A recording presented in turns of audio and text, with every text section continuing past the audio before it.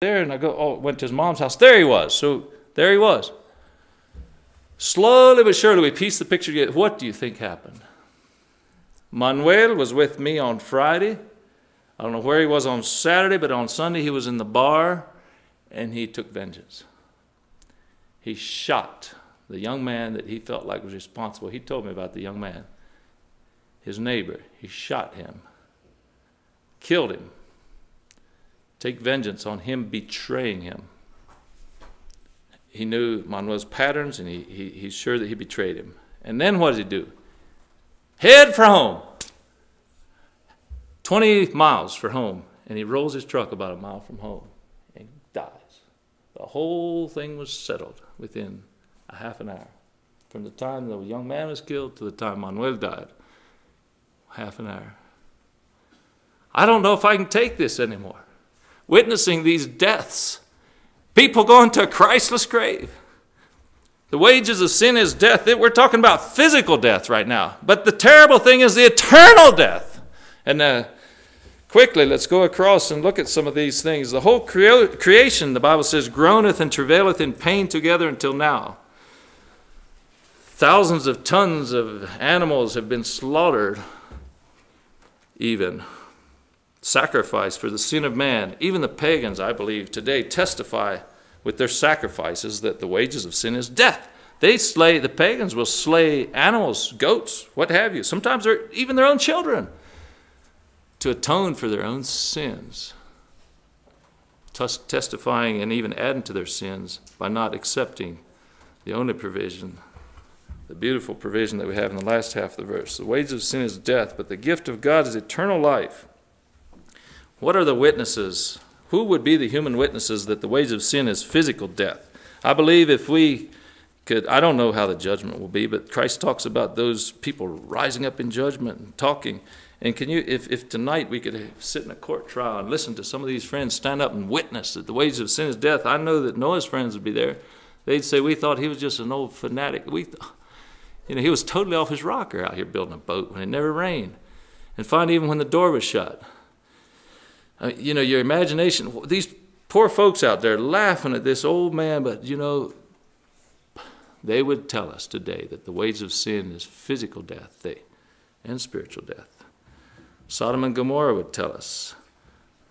Those that died, that wandered around 40 years in the desert because of unbelief, they would tell you the wages of sin is death, physical death, finding their bodies wasted away there in the desert. There's some verses I think are really interesting. Let's read Ezekiel 33, verse 11. What does God say?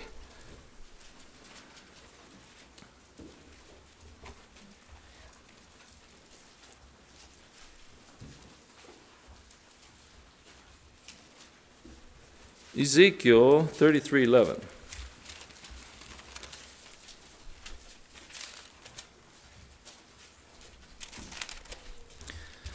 Say unto them, as I live, saith the Lord God, I have no pleasure in the death of the wicked, but that the wicked turn from his way and live.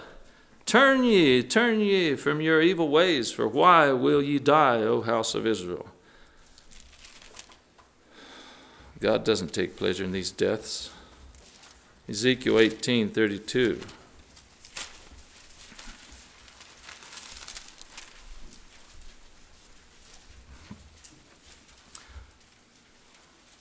How do you like this verse? How do you interpret it? Maybe I'm looking at it wrong. I like this. It says, for I have no pleasure in the death of him that dieth.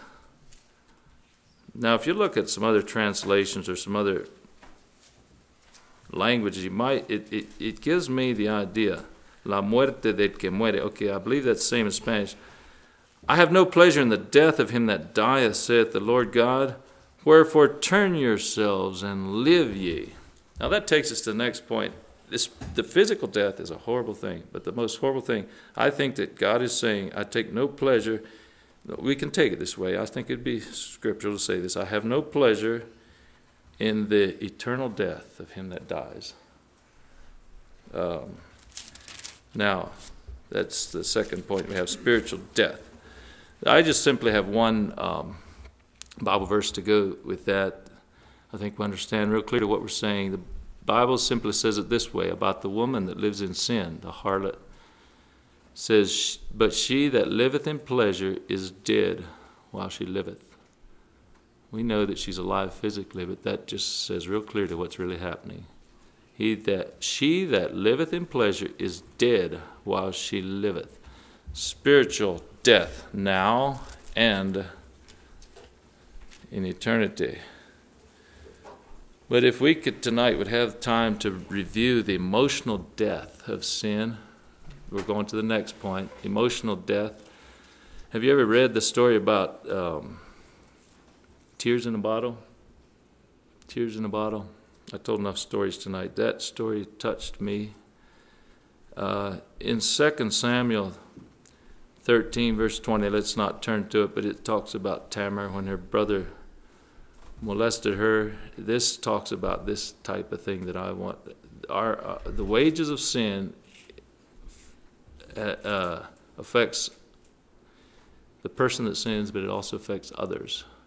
In Tamar, maybe that's what it's in Tamar's experience, the Bible simply says it this way, after all the things took place. I don't care how much vengeance, I don't care if Absalom avenged himself of his brother, It says Tamar remained desolate in her brother Absalom's house. What we talk about when we talk about emotional death, the wages of sin is death, and emotional death is dashed dreams, dashed joys, dashed. If you want to hear a story like that, it could be a thick book. If the sister would just share it, Sister Arcelia, we go down there sometimes and visit with her, and she starts talking about her past. And I tell you what, if we from day one would have recorded that, it would be a long book. This is a girl that at 13 was all excited about this boyfriend that she was meeting on the sly, and she finally, out she goes, she elopes with him. You talk about a life of sorrow. She's a sister in the church today, but somehow that emotional death in her life, and she found life now. She found life through Jesus Christ, and she's enjoying that, but she has stories. And one time, Brother Marion heard some of the stories, and I was interpreting, and Brother Marion told her, said, interpret this for me. He said, Sister Arcelia, you need someone to write a book. And she started crying. She says, write a book about such terrible things? Mary says, it might help somebody. Oh, no, my life was much too sad for anyone to be reading about, but she was telling the story for some reason. The story about the bottle of tears is that very thing. This young lady that went to their little country church and was baptized. And a couple of years later, she goes to the same country church and she joins hands with the most noble young Christian man. And this man, they had a happy life for a while, but this man eventually he just went to the bar with a friend. He didn't mean anything by it, just a social drink. And then he fell, and he started going to this bar. And to make a long story short, what finally happened is she after she had buried her husband, his physical death after her dashed dreams and all, and she had these children around her, and she was left with nothing. She says, at least I have the house and the furniture and the place. At least I have this. Maybe we can carve out a new life, and I can help my girls somehow remember things they don't remember, things I remember about my husband before the clutches of alcohol come into our home. And while she was here trying to piece her life together, here comes a messenger from the bar telling her to get out today. Why? He had played his money away. He had even, he said, I have the title for the house. The place is mine. He owes me the money. And so the bottle of tears was this way. She thought she was all done shedding all her tears. She thought she didn't have a single tear left. The wages of sin had caused such emotions until she was done, but there were a few more bitter tears that were wrung out. And these tears happened to fall on the plate there on the table, and she took these tears and dumped them into a jar, and she left it there with a note to the bartender. And as she wrote, it just kind of flowed, and she wrote this whole thing. It's a true story, and it's quite the story. She told the bartender, the whole story.